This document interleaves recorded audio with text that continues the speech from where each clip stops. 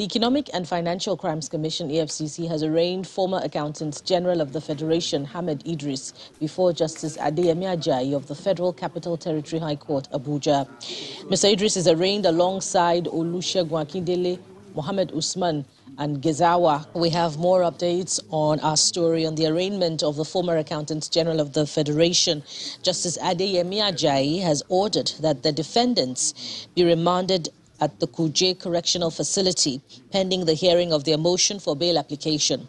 Counsel to first defendant, Kuje, however, pleaded with the court that due to the porous security nature of the Kuje Correctional Facility, his client should be remanded in EFCC custody. Justice Ajayi, however, repeatedly ordered the senior advocate to sit down, that no one can overturn her order before her. She subsequently adjourned till July the 27th for hearing of bail application. Let's now go to our correspondent, Kayla Megwa, who's at the FCT High Court for more updates on the arraignment. Hello, Kayla. What more can you tell us? Hello, Buki. Yes, as you have said it, it's official. The former Accountant General of the Federation is to be remanded in the Kuje Correctional Facility.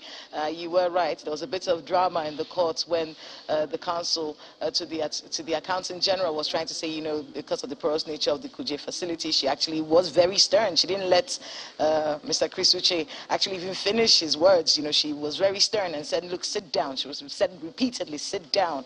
You cannot override my order. In any case, we're still here at the FCT High Court in Abuja waiting for the officials of the Kuje Correctional Facility, or whoever it is that's going to be here soon, to come and take the former Accountant General of the Federation into the Kuje Correctional Facility. It's been a very interesting story. Remember that this particular Accountant General of the Federation was appointed by President Muhammadu Buhari in 2015, reappointed again to do another 4-year term in 2019 amid a lot of cries from Labour saying that he was over 60 and needed to be in retirement. So that brings several dimensions to this particular matter. There's also a situation where this particular Accountant General of the Federation had been called for questioning by the EFCC several times, and he had actually refused to show up for those particular interrogations, which is the reason why he was then arrested in Kano, as we heard, sometime in May, and then suspended 2 days after from his post. And this case is one that brings a lot of questions to the minds of Nigerians, but we are watching to see how it all unfolds. July the 27th is the date that the motion on the bail will be heard at the court, according to Justice Adeyemi Ajayi today. But we're still here at the FCT High Court in Abuja, trying to see how it works out. We're trying to see how he's going to be taken away from this place. We would have to have those particular shots, but it is official. He's going to be remanded in the Kuje Correctional Facility, according to the directive of this particular judge.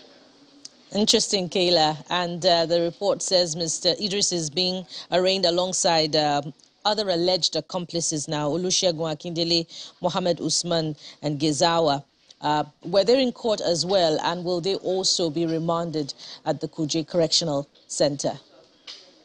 Yes, they were. Yes, they were, Buki. They were all in court, and yes, they will all be remanded together at the Kuje Correctional Facility. That is the order of this particular judge. Remember, it's a 14-count charge bordering on stealing, and there's another charge that's up against them, stealing and something about trust. Had to do with the fact that as Attorney General, he was put in trust of a lot of things that had to do with the government, and they're accusing him of allegedly siphoning those funds. They're saying he used bogus contracts and bogus people, family members and whatnot, to be able to rake off all of that money. Actually, they're counting it 109 billion naira in his time as Attorney General, as Accountant General, of the Federation. So those are some of the charges up against them, 14 counts, and they will all be remanded in Kuje Correctional Facility pending the hearing on the motion for the bill, which has been set for July the 27th.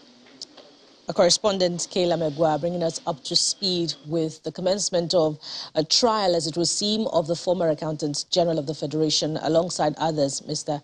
Ahmed Idris. We'll get back to Kayla when there's more to tell.